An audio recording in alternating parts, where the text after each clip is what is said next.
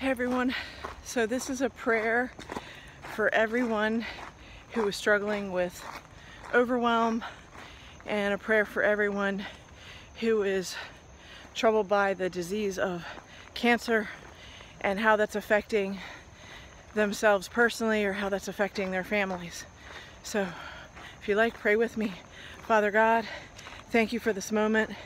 Thank you for bringing us together in prayer and unity of the Spirit, and we ask, Lord, that at this moment that you take care of all of your brothers and sisters, all of your children, Lord, that are troubled with overwhelm right now. Lord, give them the rest and the reflection and the R&R that they need to reset, and help them to come into your proper alignment of Shabbat and holy rest to be with you, Lord.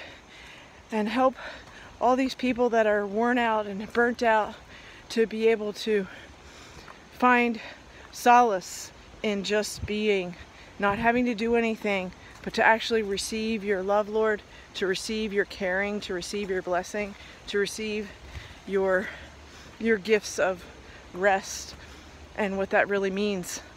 Lord, please help all of those who are troubled with cancer, whether that be cancer like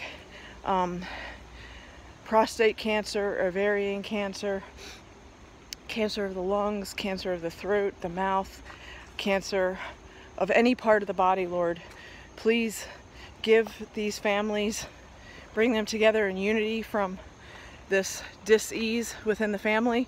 And Lord, please bring whatever bitterness and anger was there, please, dissolve that and erase it, and bring people together in unity, Lord, so that they can understand what it means to be a family under you, Lord.